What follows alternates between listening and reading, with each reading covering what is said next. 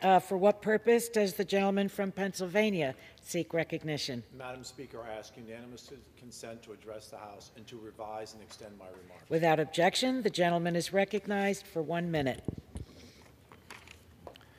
Madam Speaker, in the past 18 months, President Biden has shown the American people that he and his administration are not prepared to lead.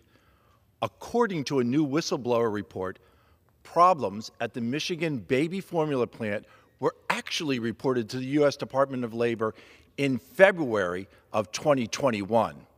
Instead of addressing this crisis head-on, the Biden administration squandered precious time, and as a result, American families were unable to buy the formula that their infant children so desperately need.